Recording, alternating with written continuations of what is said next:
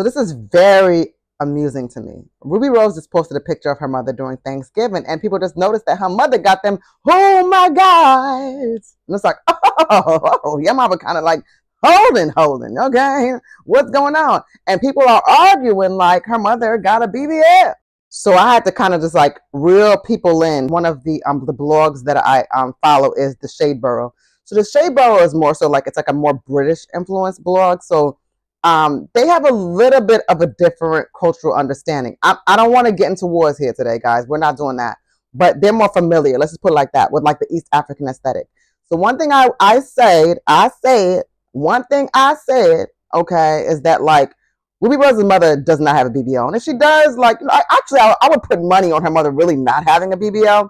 But if she does, like, I don't know, she might be like first generation or something like that. Like, I'm first generation. I don't have a BBL, but I'm just saying, like, it's just something that like would have come from like, I don't think her mother has a BBL. So a lot of y'all don't really realize or don't know, like, for instance, like, I am East African, okay? I'm East African. Both of my parents are East African.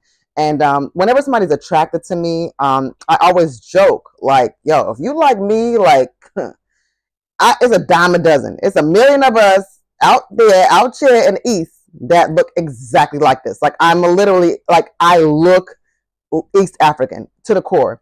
Americans are not used to the East African aesthetics. So a lot of the times people always think I'm like Caribbean, or they might think I'm from the South or whatever. Like, they just never like clock that I'm an East African girl. And I've mentioned this before. The people that always clock I'm East African, and it's so random, and this has nothing to do with me looking like them, they just clock it, is the Yemeni people. And people from Yemen and Oman always know I'm East African. They always just know. They can just see it like, oh, girl, you East African. And it's like, listen, I'm Tanzanian. There's not Tanzanians in New York.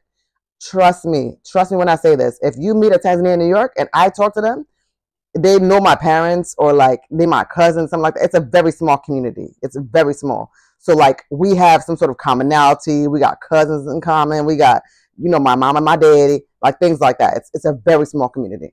But more to the point, let's just stick to the point. So many of us East Africans have this whole like snatched waist, wide hip, big booty aesthetic. Like, it just is what it is. It's just a genetic thing. Like, you're not trying. It just is what it is. So like in the BBL era, it's very interesting. Even when people like are talking about like, we're not doing BBLs no more. You know, we going for the slim, thick, whatever, or like, you know, going for like a more natural aesthetic. For us, it's like, well, shoot. At first, it was like, welcome to the club. I guess now y'all don't want to be in no more. You know what I'm saying? But we all have that look. Everybody's got the big body, Ben's body. Like, that's just how East Africans are. So if you like that, this is the comment I left on the Shade Borough. I said, her mom is East African. Listen, go to Kenya, Uganda, Tanzania, Ethiopia, Eritrea, Rwanda, etc. We're all shaped like this. Even the dudes. I mentioned elsewhere that the top tier genes, though, come from South Africa. Because those girls that have 50-inch hips with a 25-inch waist without trying. Like, yo, folks, I am not a hater. If you've ever seen a South African girl, and you guys see it online, but have you ever seen, like, physically seen a South African girl? Them girls' waist be like nada, like nothing at all. And their hips be out to here, and the be, okay? All the way out there. Natural girls, okay? So shout out to all my East African girls. Shout out to all of y'all. Shout out to all my South African girls as well. We just don't have the visibility in the United States. Like, I find that in the United States, when people think of East Africa, they think of the Horn mainly, but also like you'll have Somalis in Minnesota and DC area. You got like the Ethiopians, Eritreans, and even in LA. But like the rest of us, like you don't run into like a whole bunch of Tanzanians, like I said. So Tanzanians, Kenyans, Ugandans, things like that. But it's all giving big body bends all day long, child. So her mother has, that's her real, okay, that's real.